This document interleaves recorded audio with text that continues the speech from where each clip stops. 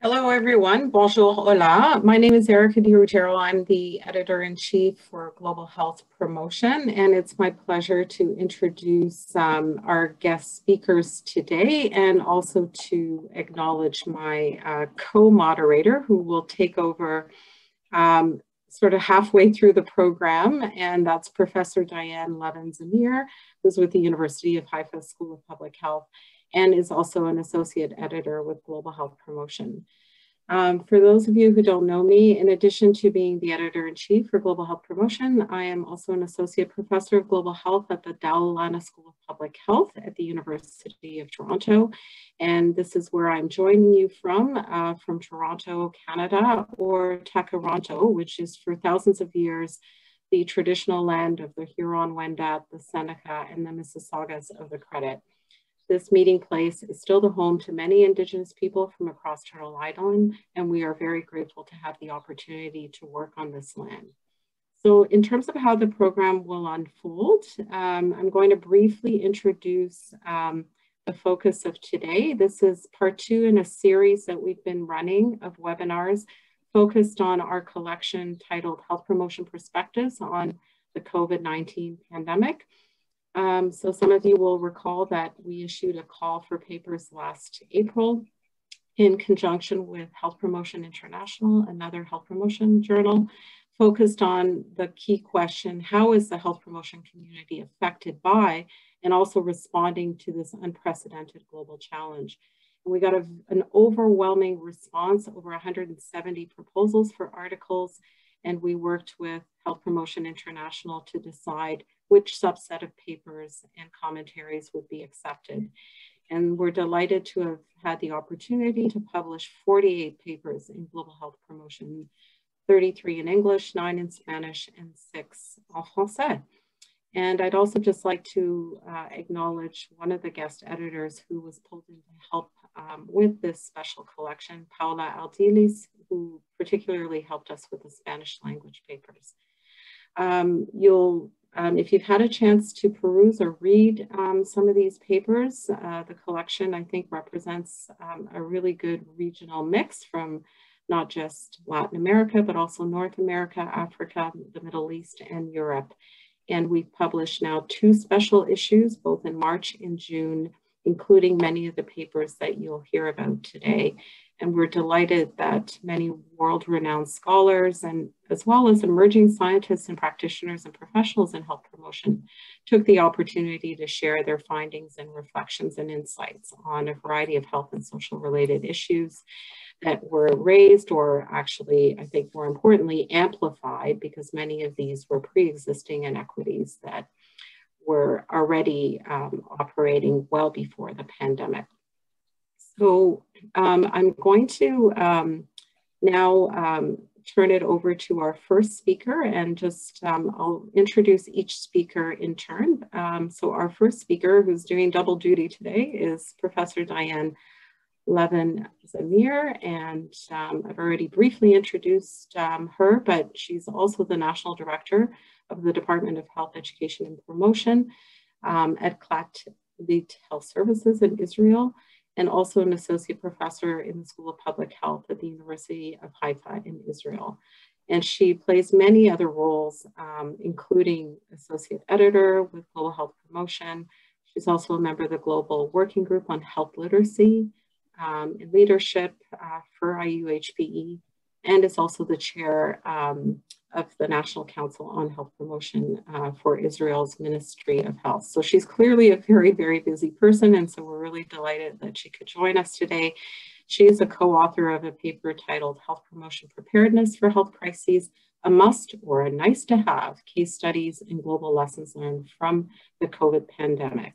So I'll turn things over to you, Diane, to give us a short presentation, and then we'll proceed with the next presenters. Thanks so much. Thanks so much, Erica, and nice to see you all. I'm just going to repeat the instructions. If any of you still have the name Alexandra on your screen, and if you're not Alexandra, you're invited to rename yourself with 3 dots at the top right, so we can see your names and we can see who's here. But it's just nice to see so many people have joined. I'm just going to share my screen and just going to see if someone could just nod and let me know if you're seeing my screen right now. Yes. Okay, thanks. So it's just a pleasure to be here. I'm very honored. Firstly, I'm very grateful that our manuscript was accepted and that we were able to publish in this very important series. And I'm very honored to represent a great group of people who work together for promoting health literacy, for promoting health promotion. And together we founded the Global Working Group on Health Literacy of the IUHPE. And it's an active group, and you're welcome to join and to share in the investment that we have to promote health. So I'd like to just, it is a long list of authors, and I just would like to give you just an just share with you how this came about before we go into it. Interestingly, at the beginning of the pandemic last year, so many of us, maybe like so many of you, were working on our own in health promotion, asking ourselves, what is our job now? What should we be doing? Everything has changed so much in public health. Are we still essential? And we began developing our own protocols for health promotion. And we began speaking to each other. And we realized that there's a really room for collective experience, for us to understand each other's experience, to learn, because there was no precedent for how to work in health promotion during a health crisis. So that was setting the stage, and that's kind of behind the scenes. I could actually put a roller coaster here, because from lockdown to lockdown and from surge to surge in your countries as well, things changed pretty dramatically. But the way in which we looked at it, this is the group of champions, which I'm so happy to acknowledge. These were the leaders of most of the sections of the paper, as you can see, coming from different parts of the world. And actually what we did was, when we saw our experience, we saw that we really needed for a model. So in this presentation, I'll give you a really short synopsis of our article. Of course, I invite you to read the article. It's very rich in experience. We decided that we're going to collectively look at our case studies from the different countries. Of course, we began in the first lockdown, and then things changed. By the time we submitted, by the time we received reviews, by the time we revised, things were changing all the time. So this is a snapshot of what we could see during maybe the average part of the pandemic. So I will present the model that we used to be able to put our collective experience together from different countries. So you'll see, I'll keep you in suspense. I will not be presenting all of the case studies in detail, but just some of the learning experiences. And of course, some conclusions and recommendations for all of us working in health promotion, whether we're researchers, whether we're practitioners, or whether we're policymakers, or whether we're all of the above. So we decided, when we saw our collective experience, we thought that this would really be appropriate for us to look at the socio-ecological model, which many of you know, because we saw that there was a wide variety and diverse aspects of health promotion being implemented, but we saw that it really fit into the different layers of the health, of the socioeconomic model. So you know the model, most of you have the original reference. And then what we saw was that when we mapped out our experiences, we saw that it really, as I mentioned, fit. But what we wanted to do, and this is what we were set out to do as a group, and it turned into an article, was that we wanted to learn from our collective experience and see what could be shared. As I mentioned, this was a precedent time. There was really no other experience we could learn from. So we realized we were creating the evidence. So the first case study that I'd like to highlight came from our colleague in Germany, from Melanie Messer. And it was looking at what was being done and what needed to be done with older people. Many of you in your countries saw that the older people, on the one hand, were more vulnerable for COVID-19. And on the other hand, though, they would be isolated and to the extent of loneliness. And we know that that takes they pay a high price for their health. So in the article, which I invite you to read, you'll see the different experiences, the different interventions that Melanie mentions that took place. But the most important things, and that's what we're going to be seeing for all the case studies, which I'll present now, are the lessons learned. So the importance of relatives and home care services and nursing homes for preventing and containing the spread of infection is really, really critical. Also, we realize that there's measures needed to shift to a more patient-centered health promotion and to community health support, and to have appropriate health information interventions based on health literacy appropriate for older people. And also we saw we needed new measures to improve living and working conditions. And we saw that even those who were working with the older people needed to be protected and have social participation and empowered for better coping. So this was the first level that you could see for interpersonal care for and interpersonal interventions for health promotion during COVID for older people. So then we'll go on to the next layer of the socioeconomical model, and we looked at the organization. And here Dr. Jill Rowlands from Newcastle University, who's chair of the Global Working Group on Health Literacy, shared with us in the article the way in which in the UK, mental health promotion was given attention and through the primary care system during COVID period. Of course, as everything else that we'll be mentioning, the needs were evident very quickly, and then there was lessons learned. And she in the article you will hear in the article you will hear that there is a very rich experience at how mental health was given attention to, and so I won't go into it here. I will again keep you in suspense. But what was learned was that the embedded health inequalities really were so evident so strongly, and they were exacerbated by COVID. Increased readiness to discuss mental health illness and that mental health literacy it's become an issue. Increasing understanding of the interplay of physical and mental and social health, realizing what we all know, but it was really came to front during the pandemic. The question of mental health stigma. What is our language about talking about health? Are we labeling people? Are we allowing people to have with mental health issues to express themselves? And in the article, you'll see the interventions that really promoted this issue and the need for working across wider society, not just health services. So going on, we see, and this is the different, just example of the different organizations that need to partner because we have to look for stakeholders. So in addition, we're going further and we're looking at community health. I just want to make sure you're hearing me because my speakers change in the middle. So if anybody can just signal, if you're not hearing me, you won't be able to signal. But if someone can just give me some signal that I'm coming through, I'd be happy to know that as I keep talking. So organizational health literacy, organizational health promotion through schools. We're seeing that they actually have a tremendous needs that were evidenced. Here, Dr. Okan from Bielefeld University in Germany, and supported by Dr. Luisa Boga-Yunis, two very active members of the Global Working Group on Health Literacy and also active in salutogenesis and health promotion in general. In the article, they gave us the experience of what was realized in Germany and beyond. So what were the lessons learned? Educational systems we saw in many of our countries were not well prepared enough to respond to the pandemic, and we need to redesign the health system, the education system, to provide more inclusive and health literate system equipped to include health promotion. We realize that working parents are at a disadvantage many times because, and often in many of the families, because they were not able to be at home with kids who had to be at home and support them while they were working on the digital communication and learning.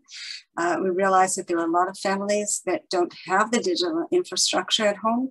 And what were the kids to do then? Was this something that their needs were going to be met? Was anybody actually going to expose this issue? So these issues really came to the front, and needing new educational approaches for practical methods that are adapted to this period of time. And I think so many of our countries have come forward, but so many of the needs are still incredibly there, and we need to close the disparities.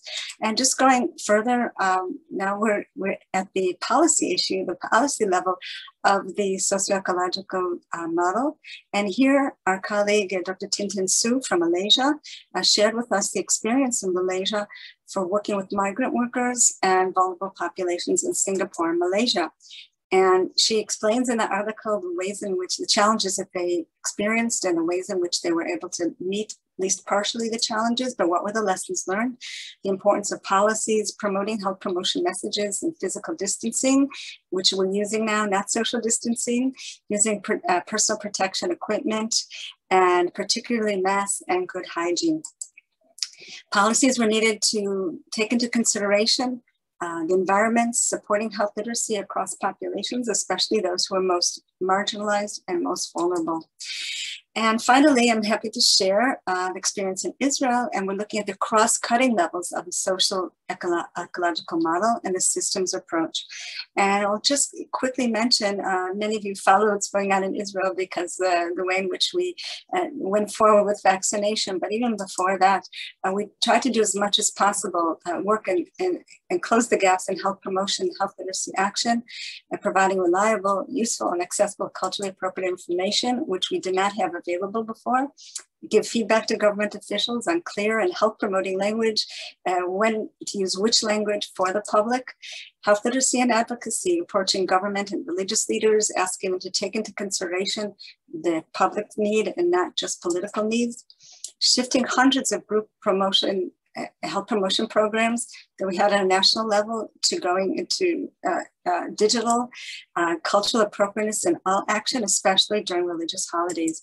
And also social media and infodemics. We're really fighting vaccine resistance through infodemics. And there's some opportunities that we've had, the silver lining as we call it. What we've been left with is, for example, health promoting quarantine hotels. For all of you who are in health promotion and settings, it's a new health promotion setting. The emergence of online health self-help groups in partnership with health professionals. And finally, digital solutions for health promotions, particularly for seniors, which before and thought that they were not able to work in digital systems as much. And that was another stigma that we were able to hopefully reduce, and also the public at large. And just happy to say, just share a little bit of data.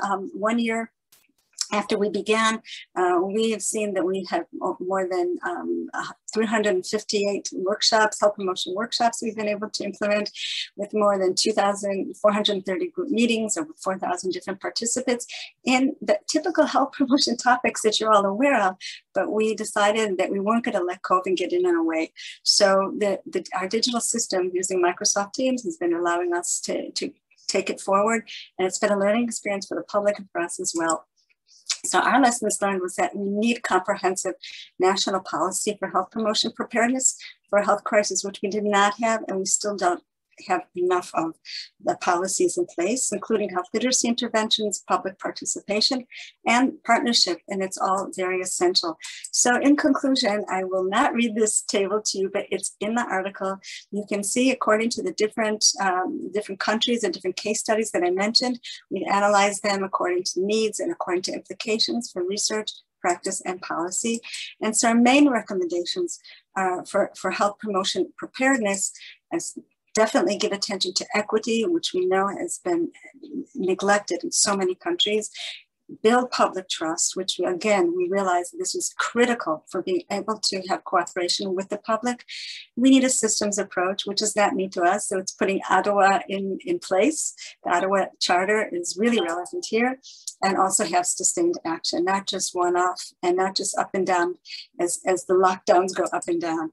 So our future challenges are building best practices and investing resources in health promotion. We need to focus on health literacy because that was one of the tools we had for convincing the public to make changes, to gather valid and reliable data and evidence for health promotion solutions and prepare for expected future challenges. We're not over it yet. In Israel, we're beginning maybe our fourth wave, even though we've been over 80% of the older public is vaccinated. And I think everyone's looking to us to see what's going to happen for vaccination. Do we need a third vaccination or not? Who needs it? And how long will it be effective for? So we're going to continue this conversation. I'm also inviting you all to join us at the first Global Summit on Health Literacy. IUHPE is a full partner in this summit, and we're going to continue the conversation there. So please make note of the website, and we look forward to seeing you there. And thank you so much for your attention. And I look forward to hearing the rest of the presentations here.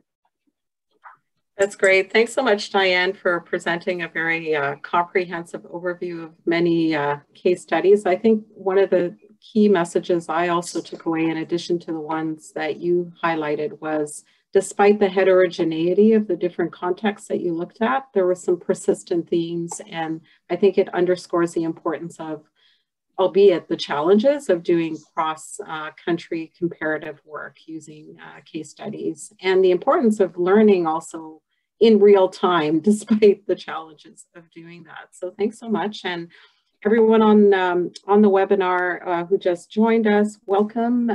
We've just finished with the first presenter, and I would just encourage you to start thinking about any questions you may have. You can use the chat, or when we get to that part of the discussion, we can also take the questions live. So without further ado, I'll just next proceed to our next presenter, and that's Dr. Adi Mana. And Dr. Mana is an educational psychologist and a senior lecturer at the School of Behavioral Health Sciences in Perez Academic Center in Israel. Her research focuses on the encounter between the personal and the collective in the context of intergroup relationships in situations of conflict and crisis. And Dr. Mana is a member of the Global Working Group on Salutogenesis of the IUHPE. And she co-authored a paper entitled Individual, Social, and National Coping Resources and Their Relationships with Mental Health and Anxiety. We have a bit of a theme here, a comparative study in Israel, Italy, Spain, and the Netherlands during the pandemic. So I'll turn things over to you, Dr. Mana, for your remarks. Thank you so much. Thank you, Erica. I'm very, very happy, very proud to be with you in this webinar. I will share the screen with you.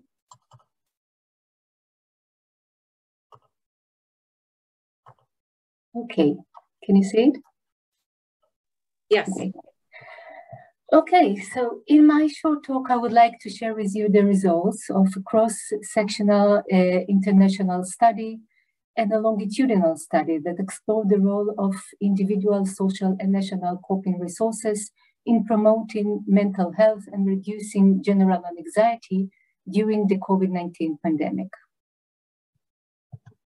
So, as you all know, the COVID-19 pandemic has created a chaos and changed the predictable reality and our regular way of life. The pandemic started from a sudden spread of the virus around the world, created acute stress and high level of anxiety, and changed to a long period of stress and struggling with the virus. And actually, we still do not know when and where the virus will attack and what damage it will cause in the short and long term. Since the pandemic is characterized by waves of fast-growing numbers of confirmed COVID-19 cases, increased death, feeling losing control, and rigid restrictions that slowly eased until the next wave began rising. And this situation demanded continuing effort on individual, social, and national level to find way to live with the pandemic waves. So our question was, how do people struggle with the COVID-19 and remain mentally healthy? And based on the study's results that I will present here, I would like to describe the long-term effect of living with the COVID-19 waves and the coping resources predicted mental health and anxiety. The research project was coordinated by me and Professor Shifa Sagi. 10 countries participated in this study. Our colleagues are researchers who are members of the Salutogenic Global Working Group in the IUHPE. Additional longitudinal study conducted in Israel by me and Shifa, starting from the breakdown of the pandemic and including 5 phases of the crisis. The data were collected via online survey. The study is based on the salutogenic approach developed by Aaron Antonovsky. This approach was mainly focused on the question why, when people are exposed to the same stress, some became ill and some remain healthy. Antonovsky's main answer to this question lies in his core construct, sense of coherence. Sense of coherence is defined as a global perception of the world, perceiving it as manageable, comprehensible, and meaningful. Manageability is related to the degree to which we might feel that we have the ability to cope with challenge, to solve problem, The belief that we can manage this problem, we have individual, social, national resources that are needed to manage this pandemic successfully.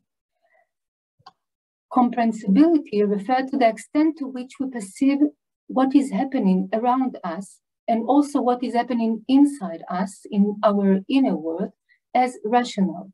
The ability to understand, to find order, to see things as coherent, clear, and constructed can help us cope.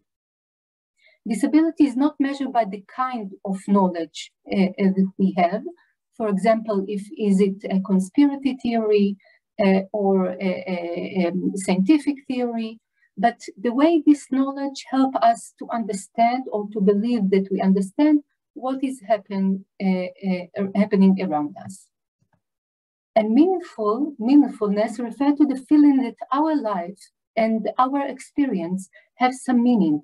That, for example, for this global crisis can teach us something. This unique experience has some purpose. And all this dimension of sense of coherence, this is the three dimensions of sense of coherence. And according to Antonovsky, sense of coherence is a core coping resource that helps the individual to identify and mobilize relevant resources to cope with stressor and manage tension successfully, and therefore to increase mental health and decrease anxiety.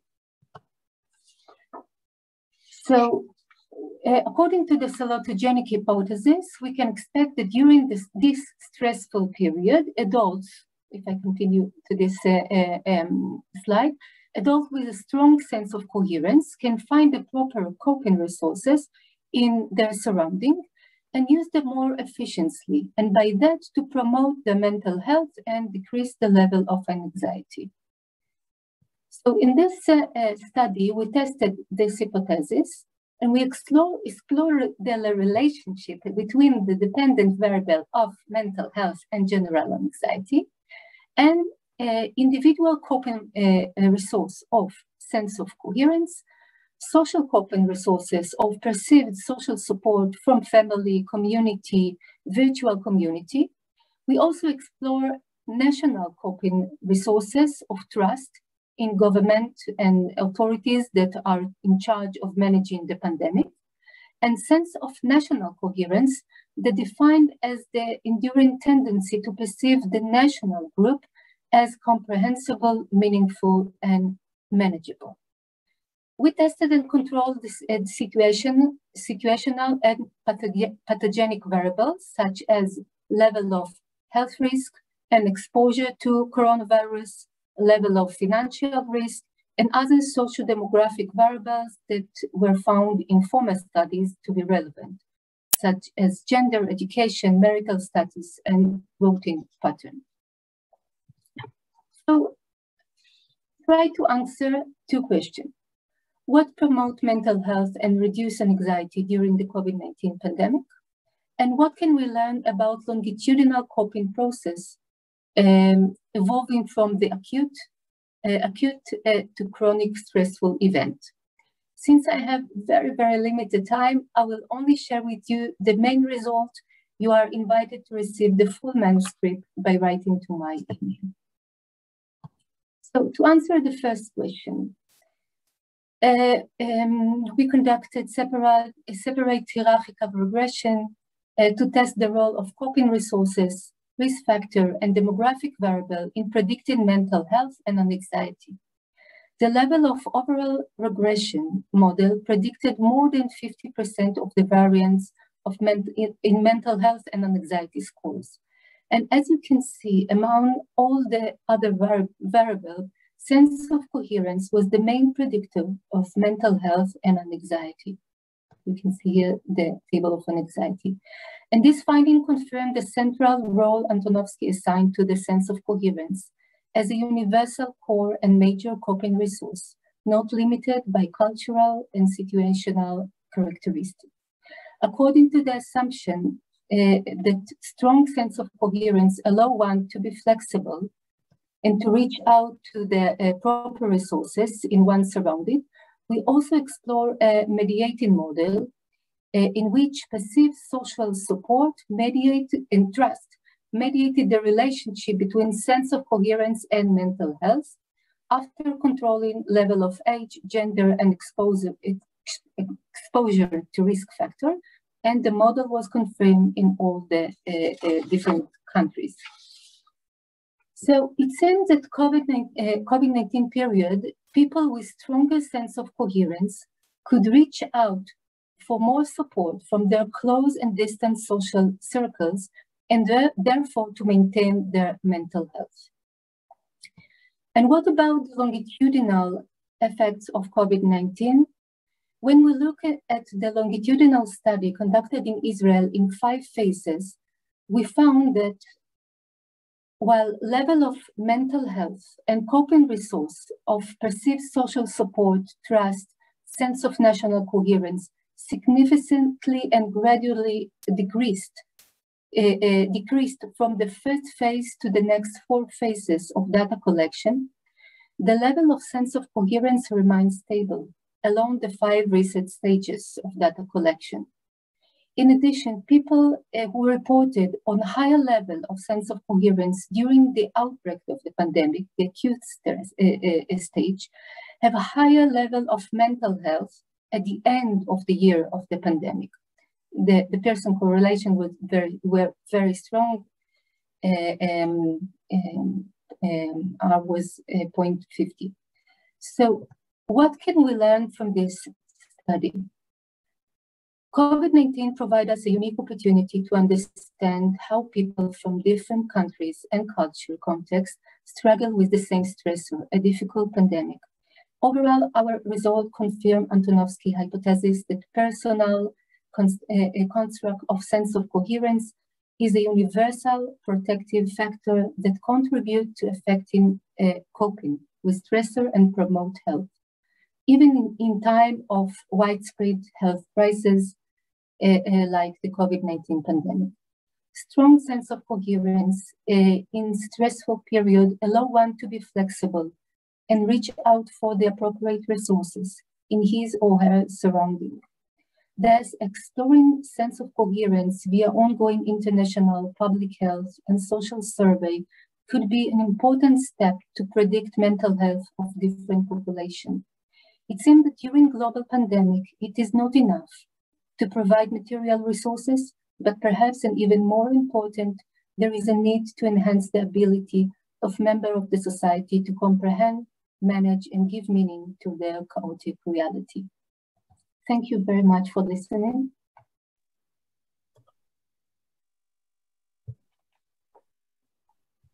Thanks so much, Adi, for that lovely presentation and for your reflections on the importance of the sense of coherence related to mental health. I think mental health is one of these issues that continues to get neglected and needs to, I think, be really high on global agendas. And so research like this, I think, will help contribute to that, because this is certainly one of the issues, many issues that I think many countries are contending with as they start to think about building back better from COVID-19. What are going to be the long-lasting mental health implications, for example, from this pandemic?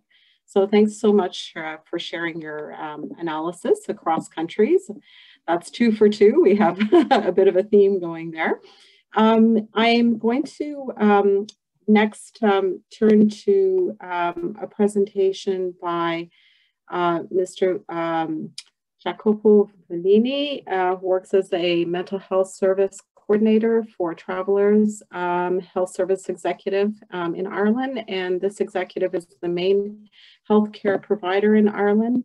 And he will deliver this presentation based on the article, A Community Health Partnership Response to Mitigate the Impact of the COVID-19 Pandemic on Travelers and Roma Populations in Israel. So I guess you're here live, so we will proceed and look forward to hearing your presentation. Okay, I will share now my screen.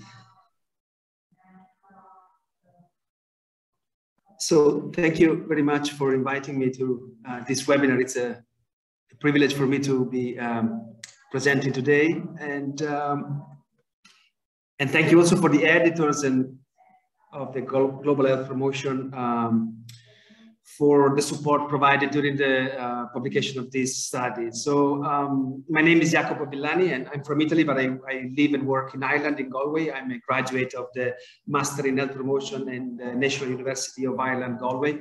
And the study that I'm presenting today is called the Community Health Partnership Response to Mitigate the Impact of the COVID-19 Pandemic on Travelers and Roma in Ireland. And Travelers and Roma are two ethnic minorities in Ireland, and they are both traditionally nomadic people, and they both share high levels of disadvantage and marginalization. The difference between the two groups is that Irish travelers are indigenous of the island of Ireland. They are around 40,000 people, which is less than 1% of the Irish population, while Roma, they are even a smaller group. There are only 5,000 people in Ireland, and they are not from Ireland. They come from mainland Europe. And this study was a collaboration between healthcare practitioners, just like myself, and professionals from the NGO sector, working for different NGOs, like Pavi Point Traveler and Roma Center and Awfully Traveler Movement. And these NGOs work at a grassroots level to, and they advocate for an improvement of travelers and Roma living condition and for the respect of travelers and Roma human rights. So I'm going to give just a brief background for the study. I will briefly touch on the methods used, and then we will talk about the results and some of the recommendations and conclusions. So I think the starting point for this discussion, and also for the mitigation strategies which were implemented in Ireland, is that travelers and Roma experience a higher socioeconomic and health inequities compared to the general population. In fact, 80% of travelers are unemployed, 40% of travelers live in overcrowded accommodations, and both communities, travelers and Roma, the majority of these communities, they lack water and sanitation and basic facilities. There is also a very high percentage of travelers and Roma who are homeless and live in poverty, and they also have very low educational attainment. So there are also different studies which report a higher prevalence of heart disease, diabetes, and cancer in these communities. So it is evident from these statistics that travelers and Roma ability to comply with the public health restrictions in relation to hand hygiene, self-isolation, and also social distancing have been curtailed by poor social environments, low literacy, and also financial insecurity. And that's why NGOs and community and health practitioners got together and implemented mitigation strategies to protect these two communities. And fortunately, in Ireland, we have strong traveler Roma health infrastructures. In fact, we have 6 traveler health units all over Ireland, and these units, they sit within the healthcare sector, and they fund 27 primary healthcare projects for travelers and 3 Roma health projects. And these are the epitome of health promotion projects. In fact, these projects, they employ over 300 traveler community health workers and Roma health workers who, through outreach work, they bridge the gap between the mainstream health services and vulnerable communities. So they promote health at community level outside of the healthcare sector. And it is through these infrastructures and through the collaboration and partnership between NGOs, healthcare professionals, and under the guidance of public health that the mitigation strategies to protect these two groups in Ireland were implemented. And the aim of this study was to examine these interventions, which were implemented to limit inequities to exposure to the virus and in access to healthcare. But also the study aims also to explore the contribution of health promotion strategies to minimize the deepening and the exacerbation of health inequities. And the conceptual framework underpinning this study is the model of social production of disease of Diederiksen et al., which suggests that health inequities are the direct consequence of social position. So people's social position will determine the degree of exposure to health compromising risks and factors, the degree of vulnerability, and then people from different socioeconomic positions will also have different consequences of disease depending on their timeliness of access to care. So, but these inequities can be narrowed by decreasing the exposure to risks, and also by improving the access to healthcare. And it is exactly at these two levels that the NGOs and community health partnership in Ireland tried to intervene, to mitigate the processes which produce health inequities.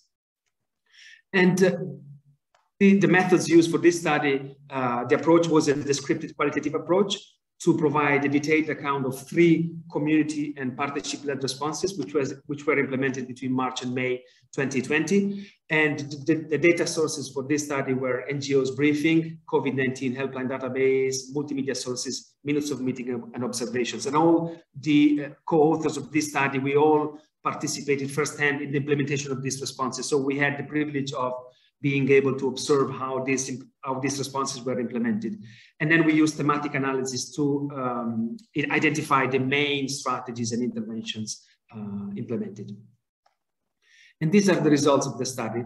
So this table summarizes the strategies and interventions which were implemented in Ireland to mitigate the deepening of health inequities among travelers and Roma. So on this line, you can see the different responses which we analyzed. The first one is the community response in the Eastern region. So these were NGOs working at grassroots level who implemented different interventions, such as the distribution of hygiene kits, the distribution of food, telephones, and also financial support. The second response is the National COVID-19 Traveler Roma Response Team, which was a national team comprising over 30 professionals from all over Ireland, from the NGO sector and from the healthcare sector, who met twice a week through teleconferences during the first 3 months of the pandemic. And we shared information about what was going on in different regions, and we discussed priorities and what needed to be done. And then the third response is a travel COVID-19 helpline. This also was a national project. This helpline provided information to traveler calling the helpline. And also we signposted through this helpline vulnerable cases to community safety net systems.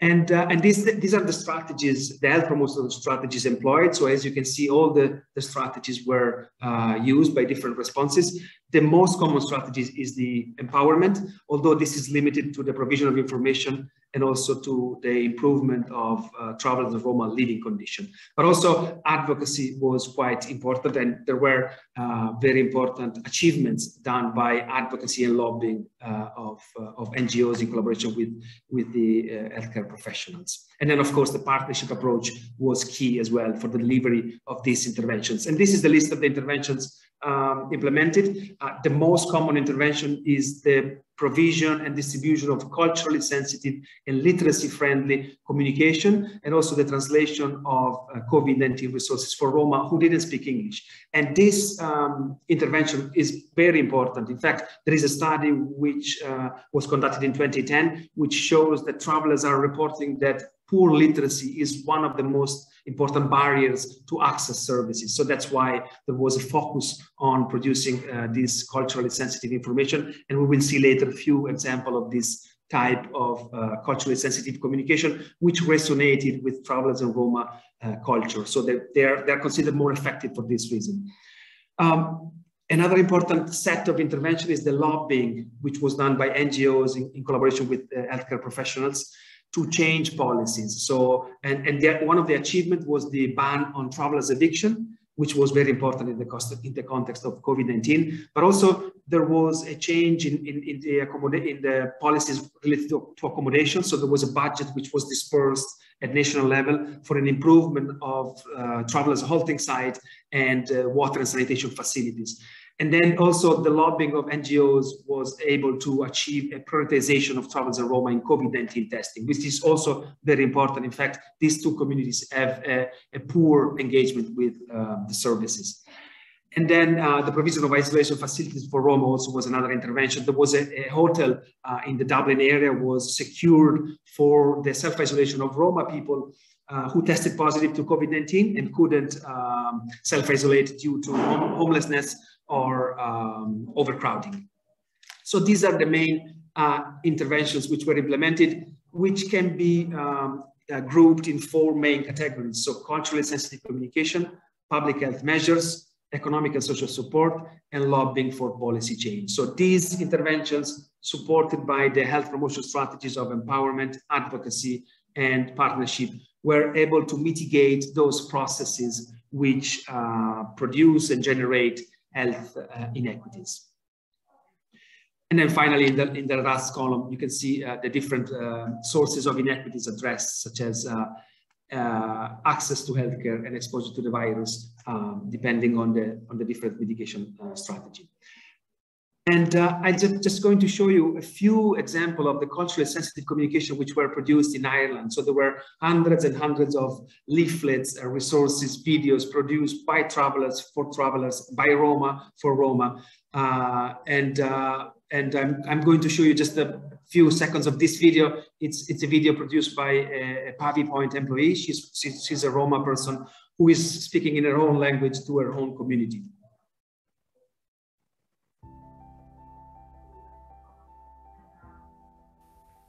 Vrem să vă mulțumim pentru că vă protejați pe dumneavoastră, rudele și prietenii împotriva coronavirusului. And this is also a leaflet which was translated for Roma people who don't speak English. It was translated in Slovak, in Czech, in Romani, Romanian, in so many different languages. This is another leaflet on COVID-19 and mental health with pictures of travelers which resonate with travelers' culture and system of belief. This is another leaflet as well with do's and don'ts around COVID-19 and how to boost travelers' mental health with pictures or drawings which depict a real typical traveler life scenario. And this is also another video which I'm not going to show, but it's a traveler talking to travelers about self-isolation. So all this culturally sensitive communication was very important. There is another study also where travelers are reporting that culturally sensitive communication would be one of the strategies that they believe will most improve their health. So that's why there was such an important focus on this intervention. So, to conclude, I think that COVID-19 pandemic has exposed travelers' and Roma vulnerabilities, and the interplay between travelers' Roma vulnerabilities with the public health restriction has threatened to exacerbate health inequities. But as this study has shown, there are strategies that an intervention that can be put in place, underpinned by health promotion principles and strategies, who can contribute to address the challenges of pandemic, and then they can minimize the threat of improving or increasing health inequities by tackling the multiple routes of virus exposure and by increasing access to healthcare. And then in terms of recommendation, I think the most important thing would be to engage with minority organizations who are the experts about their culture and what needs to be done. And then also developing partnership between these organizations and healthcare providers is key. And this has been, this study has shown how this is a viable approach to deliver pandemic interventions. And then finally, pandemic preparedness plans should consider the wider socioeconomic needs of travelers and Roma, and they should include financial and food support for these communities, improvement of halting sites, but also providing access to internet and hardware for children attending distance learning. So having equity and partnership as guiding principle will ensure that the needs of these communities are properly reflected. So this is my presentation, and thank you for listening. Yes, thank you so much, Jacopo. I think you've really helped to surface some really important points, including about the need to focus research on otherwise invisible populations and some of the strategies that were effective, for example, cultural sensitivity of information. But I also took away the combination of strategies that is really needed, which is not a new thing in health promotion, but I think sometimes happens a little too often where we take a single approach, and the need to pair that cultural sensitive approach with community-based partnerships and economic and social support to really have an impact. And I also just wanted to commend you for your Prezi presentation, which, I don't know if this was deliberate, but I actually thought, given who you were talking about, and given how we're talking about travelers and Roma populations that are very on the move by definition, your presentation kind of conveyed that. So I don't know if that was deliberate, but anyway, it certainly came through. So well done. So thank you. Thank you very much. So last but not least, il me fait un grand plaisir de vous présenter Valérie Reed. Et puis Valérie travaille au Centre Population et Développement qu'on appelle CEPD, CEPED, je pense. Et puis, il est aussi affilié à l'Université de Paris et il est également affilié à l'Institut de santé et développement, l'Université Cheikh Anta Diop à Dakar, au Sénégal. Il est co-auteur d'un éditorial qui a été publié en juin qui s'intitule « Quand la réponse mondiale à la pandémie de la COVID-19 se fait sans la promotion de la santé ». Alors, ça me fait un plaisir de te revoir, Valérie, et je te passe la parole. Merci. Merci, Erika. I'm not sure how I need to speak in French, English, or Spanish, or Wolof, as maybe English. Okay, I will do in English. So first, hello everyone. Thank you for the invitation to present our paper at this webinar. As I'm speaking the last after these three excellent presentations, I imagine that you are all tired and ready to go back to the sea or to the beach or whatever you are. So I will be very short. And because today is also a day off, at least for us in Senegal, as you maybe know. So I will be short as our editorial was.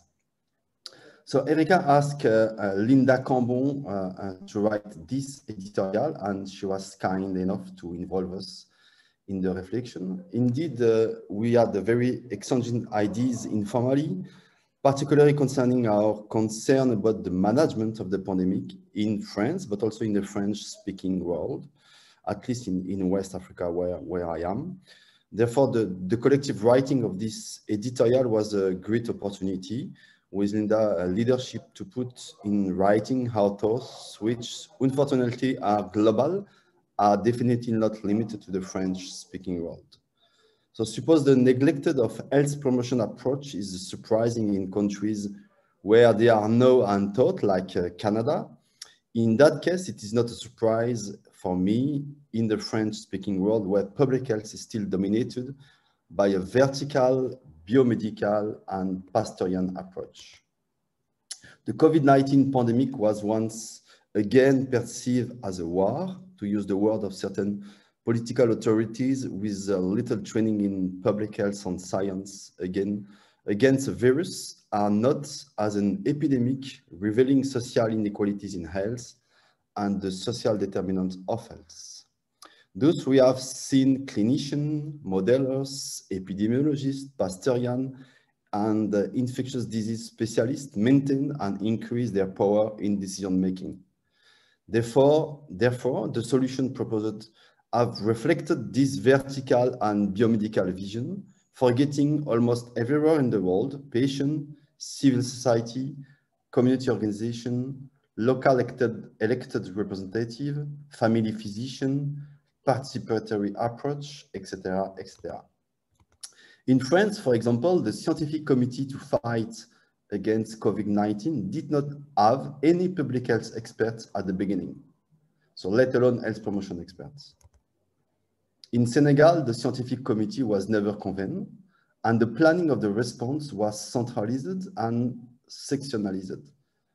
The community health department of the Minister for Health was not invited to the first planning meeting in March 1920. So our editorial is therefore a new player for health promotion, a new player, like we say in the past, the new public health. So the new public health. No, it's a new player for health promotion. So the older among us must surely be in despair, because this is the advocacy that they have spent the entire professional career on, even before the Ottawa Charter. Perhaps it's time for the older one to give way to the younger one, because the failure of this old public health is apparent. I'm surprised that people over, let's say, 70 are still accepting position of responsibility in the fight against the pandemic when they could be making way for younger people, younger than me, of course, and advising them on the basis of their long experience. When we see the first course that the new WHO Health Academy seems to be preparing, we are worried about the permanence of this biomedical vision of public health. Moreover, the fact that the only solution seems to rely today on vaccine is very worrying in terms of preventions and health promotion. It is becoming urgent, at least for me, to inform and train people on health promotion approach to become a reality and are no longer confined to our academic books. But how that can be done? Let's hope that the younger one will be more effective than us, at least than me. So that was just my talk, and very short as our editorial was, and thanks Erika for the floor. Up to you.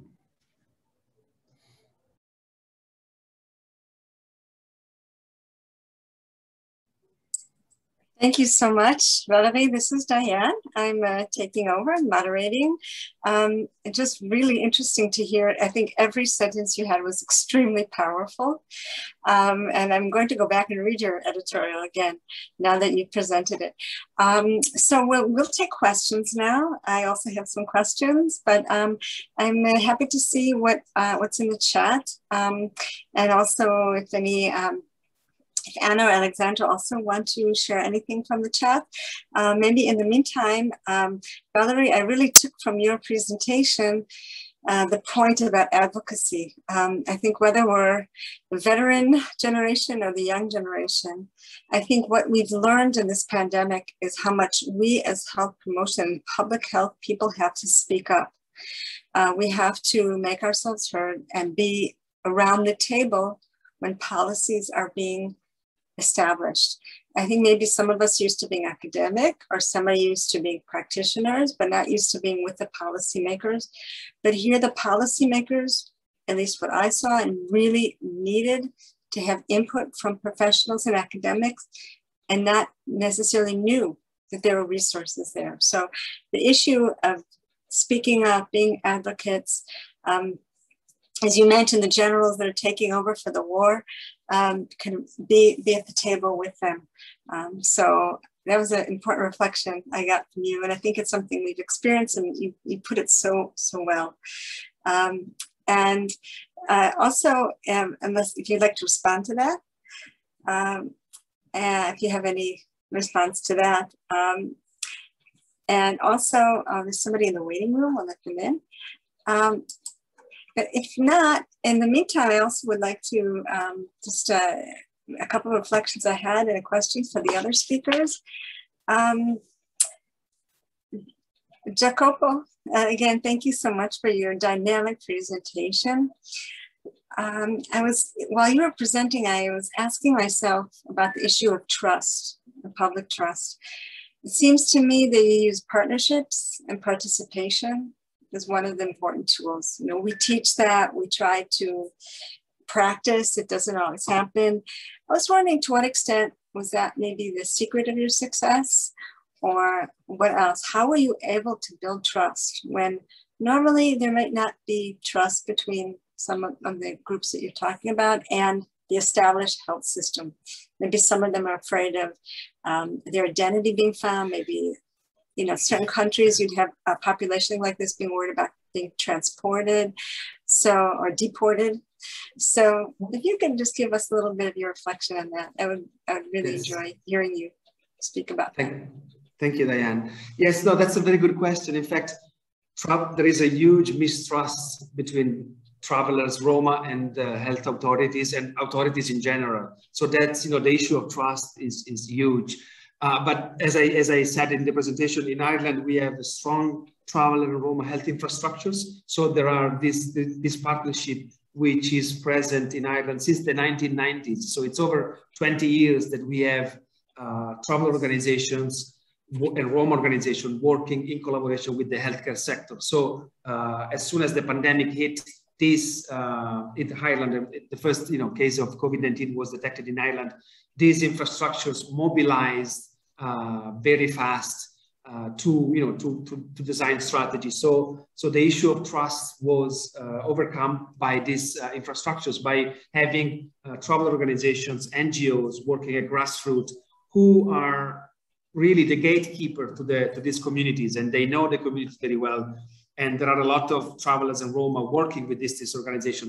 So the issue of trust was tackled in this way, and that's why also there was a huge focus on creating messages which resonated with travelers and Roma culture, so that they could trust, they could understand and trust the healthcare professional. But you're right in saying that the issue of trust is huge.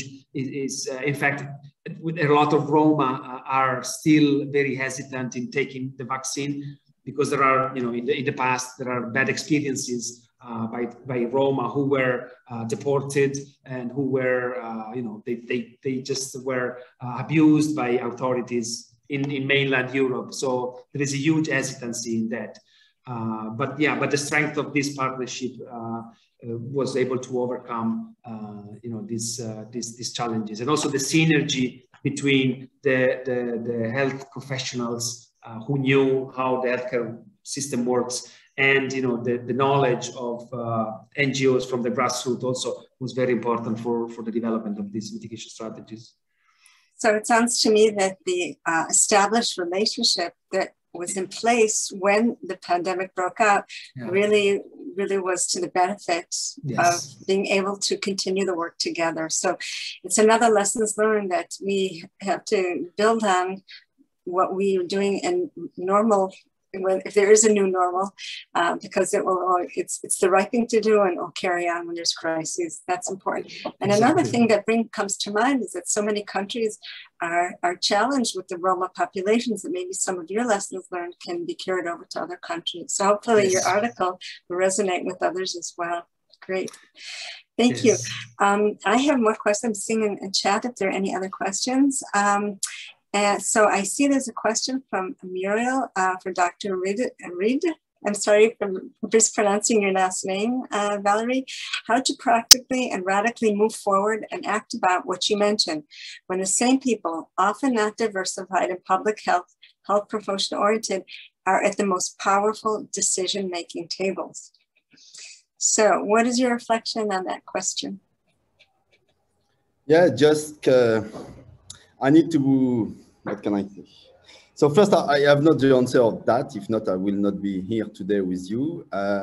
We definitely need to explain that and to take the power, but taking the power is never easy. Easier to say, like I tried to do, than to act. And we have seen in all the countries in the world that we are still with this biomedical approach, with a physician, clinician who are in the power on health and public health. So we maybe need to first start to improve and change the way that we train our academics and professional of health. The level of training in health promotion is very, very low everywhere in the planet, and still many, if not all the countries, put a lot of money in the Ministry of Health or in the Ministry of Caring, and not the Ministry of Health.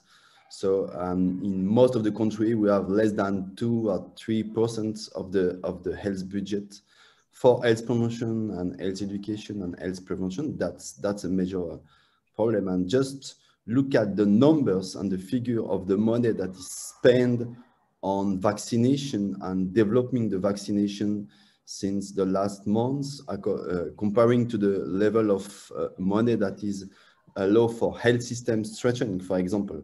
There is, so I have we have a paper on that for the moment. I can send you the figure after that.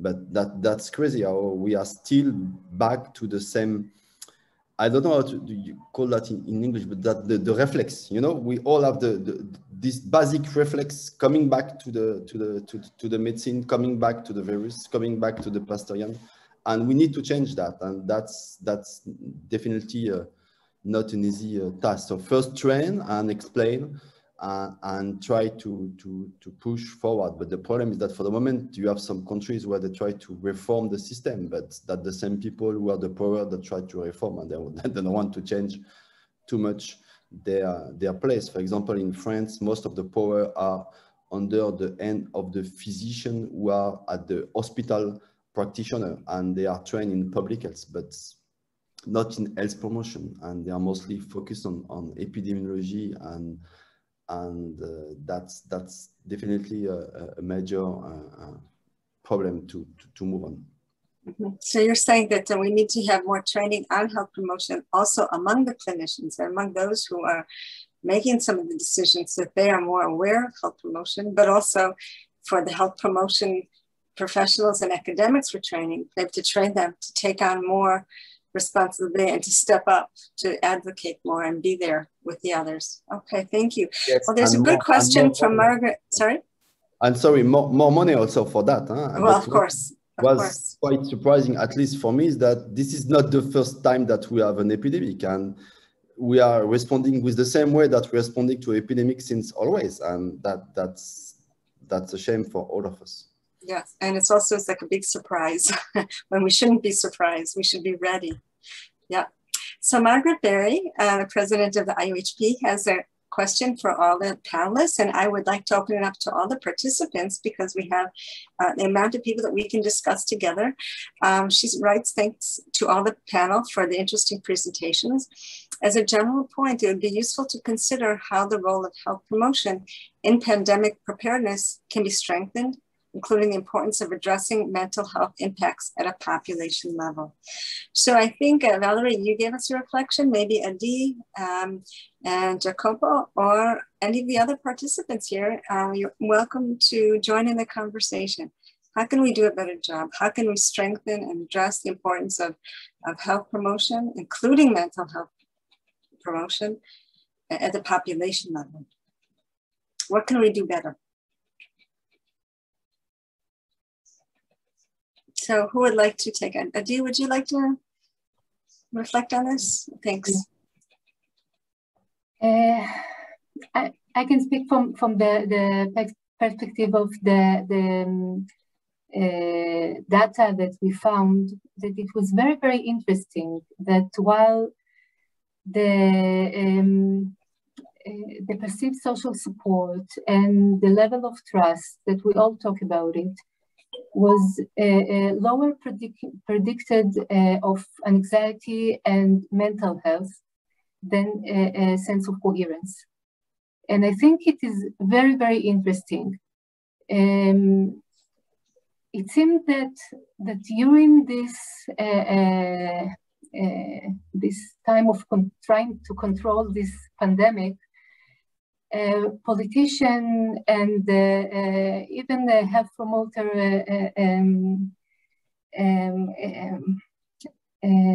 professional did a lot to confuse the public.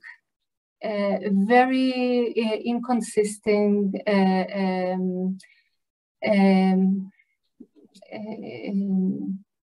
description of the reasons, the how to control it, many opinions, many different opinions, and I think it if we can keep in mind that to build a strong sense of coherence, to help the population to better understand, to have a sense of meaningful what is going on around them. All this is not less important than support, than trust, and maybe even more. Thank you for that. So again, the salutogenic model is there for empowering the population, is what you're saying, and we should be working on this even during our new normal, particularly. Okay, thank you. Jacopo, do you have any reflection on that? Yes, well, I think for socially disadvantaged groups and for marginalized groups, I think the most important thing in relation to mental health is to be able to have access to basic resources. So, for example, in the case of travelers are people that are nomadic. So being confined in their homes, in their halting site was very stressful during the first lockdown. And also not being able to go to a grocery store or not having money to purchase food. So, so that's created stress and worry. And so I think the most important thing for these groups, for marginalized groups, is to tackle social inequities. So being able to comply with the public health restrictions, to stay at home, but being able to, to live. And a lot of these communities and individuals, they didn't have access to a telephone, they didn't have access to transport, they couldn't move, they couldn't phone, they couldn't access, health care appointments. So all this has an impact in mental health. So for these communities, I feel, the most important thing is to tackle social inequities, and this will have a positive knock-on effect in their mental health. And we implemented different strategies and different interventions to improve travelers' mental health. For example, during the lockdown, we implemented a step and fitness challenge for traveler men. So it was a physical activity intervention aimed at improving mental health during a very challenging time. So that was a strategy which we did, and it was so we shared a different workout routine through a WhatsApp group, and it was a way to just to support the community during a very challenging time and to promote positive mental health through physical activity. So it was an interesting approach.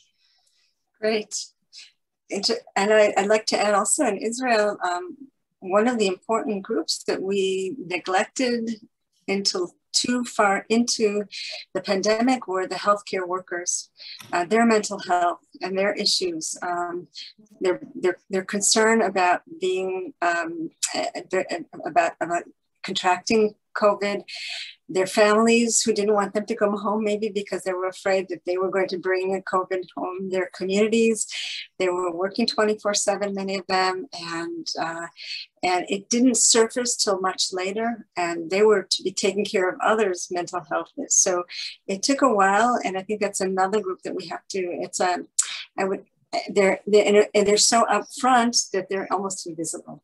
Nobody considered it. So I think that's another important group that we have to give special attention to their health promotion as well. And also we looked at the different religious groups in Israel that there's a lot of judgmental public opinion against them. If going to school was the most important thing, more than even getting sick, and going to special religious schools, the rest of the country was very judgmental and very angry at them. And it was difficult to bridge that gap, very difficult, and it created more disparities in many ways. So I think health promotion and the tools that we have for partnership, for bridging, for listening, for reaching out, and for having joint partnerships, I think would really, really work as a benefit here. And I think Valerie also wants to reflect on this question as well. You have your hand up, Valerie? Yeah, 2 points. The first one is about the question on the fact that health promotion professionals were actively involved or not, and at least we have seen in many countries where NGOs or community health worker has been involved in many disease programs, like HIV at least, but there has been forgetting again in this epidemic at the beginning. And during the first months, everybody forget them, and they are still coming back to their vertical approach and biomedical and funding hospital and blah, blah, blah, blah, blah, blah. And they forget that, even if the fight against, for example, HIV were very effective in the past. The second point that I want to make is the question of equity that we talk about this afternoon in a few of the presentation. And as you know better than me, that's the key value of health promotion. And we all know that, but people who are on board for fighting against infectious are not trained on that. They even have difficulties to understand the difference between equality and equity, and we still need to explain that. And what was my surprise also, that we all be sure that COVID-19 will increase the inequalities, or at least will be a challenge for the worst of. But nobody have done at the beginning of the pandemic to take into account that unfair distribution, the burden of the disease. But we are all trained on that. So we have done a few months ago a scoping review, a very large literature review to see how equity has been taking into account in two major interventions to fight against epidemics, which is contact tracing and testing. And after all the hundreds of papers that we look for, we didn't find any paper that talk about equity. And that's been nobody who implemented and formulated intervention in for contact tracing and testing, which all will know that is important for COVID-19. Nobody talk about that. Nobody plan about that. But we have thousands of tools, and we are good in health promotion of toolbox. But they didn't read that, and they start with their reflex. We need to have a universal approach and blah blah blah, and they forget that topic. So we are in a research process for the moment, trying to talk with them. Even humanitarian organizations forget that. So we have implemented the research in few countries, trying to talk with them at the national level with the people who are formulating the intervention, to try to understand why they forget that. What does that mean for them, and how can we improve the way that for the next epidemic we will again not forget that major issue that Michael Marmot will always tell us, that we always forget that. So what's my point? Sorry. Thank you. Thank you. By the way, the summit that I mentioned will be in October. Michael Marmot will be talking about that. So again, recommend that you come to that summit and listen in and join us, join the conversation. Jacobo, you have a question.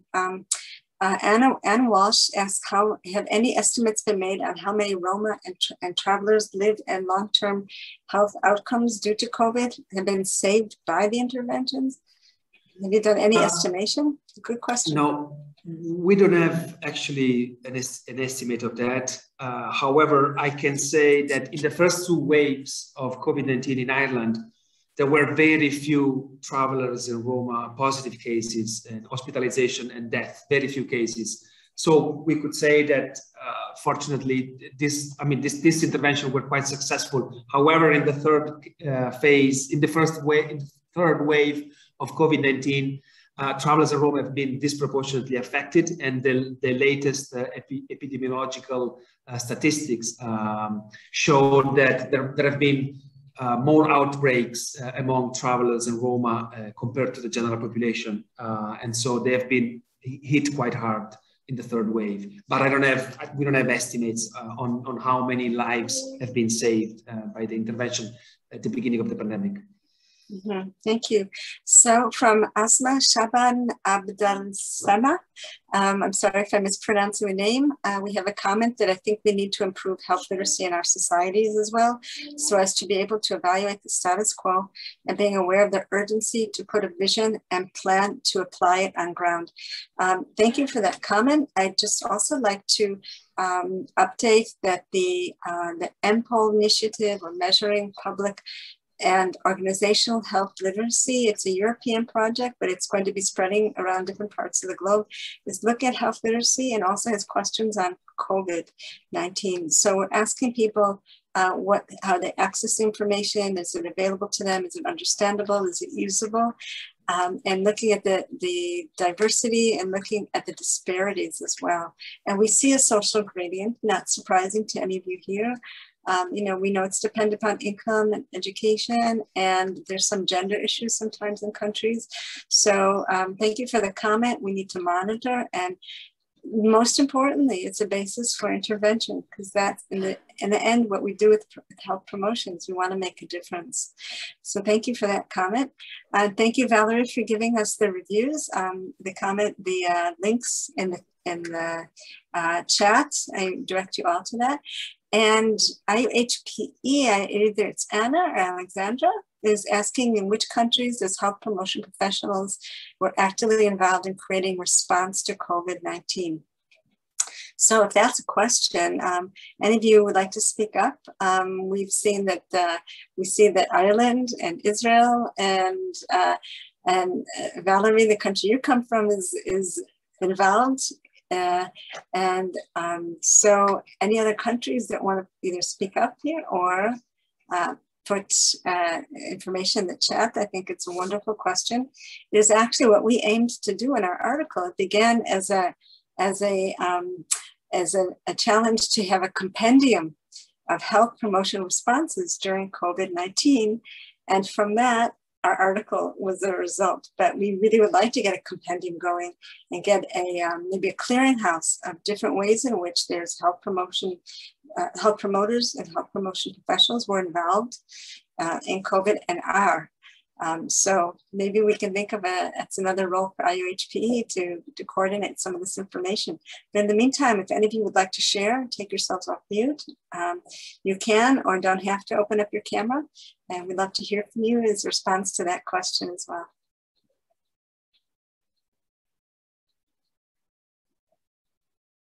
Okay. Well, as we wait for some of those responses, I think I'd like to ask all of our panelists if any of you, besides having maybe a closing comment, but also, what's your silver lining? What would you like to see sustained as a result of COVID-19 after hopefully we will find we'll be at our last major wave. I think we all know we're going to be living with COVID for a long time, but if we can get over the major waves, what would you like to take away that it's something we would maintain, sustain, and like to see continue as a result of COVID-19? So I'm going to go around where I see Adi. What would you like to see maintained and continue on that began during COVID?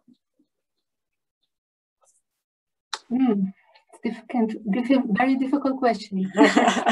I'm sorry, I didn't warn you all ahead of time. Yes. Let me think about it. We can come back to you. Okay. Yes. Jacopo, do you have a response to that question? Sorry for the surprise question. No, that's okay. We know as health promoters, we're optimistic. No, travelers in Ireland are one of the most discriminated group in the country. So they have experienced over the decades a huge amount of discrimination, marginalization, bullying, and harassment. And it took a pandemic to improve travelers' halting sites, to improve water and sanitation facilities. These are basic facilities, water and sanitation. So it took a pandemic for the government to disperse more funds and to local authorities to implement these improvements of traveler halting sites. So what I would like to see is that every traveler halting site, every traveler and Roma housing has proper facilities because we can't wait for the next pandemic to have an improvement of these living conditions. And we have seen that this poor living environment, suboptimal housing are a huge threat, a huge risk for COVID-19, but also for any other epidemic. So I think what I would like to see is that from now on, travel halting site and travelers' living condition are improved and sustained because if, as we all know, if we tackle inequities and if we improve the health conditions and the living condition of the most marginalized groups, we will all benefit. So so tackling inequity is just a goal for everyone. So I guess I would like to see an improvement in travelers and Roma socioeconomic conditions. So you think that's an opportunity that was created through the COVID? Thank you. Valerie? So what I would like to maybe dream is that we understand that prevention is better than care and cure, that we need to have maybe less money in the hospital and more in the preventions, but that prevention is not only vaccination. And prevention is more than vaccination. That vaccination is very, very important, but that's not the only intervention that we need to implement. If not, we will have some trouble first. And second, that if we want to fight against health inequalities and for equity, we need to formulate and plan our interventions before, according to that need, and not after, because if not, we will always continue to see the same trouble. So let's start by plan according to equities and to adapt our intervention according to the needs of the subgroup of the population, and then we can implement it. That's my to-do. Thank you. Thank you. What I'd like to take away is there's a lot more conversation going on internationally about health, not just from health promoters. Others are speaking about health promotion, about health literacy, taking interest in what we do, I think. I think a lot of more partnerships were created, so I'd like to keep those going.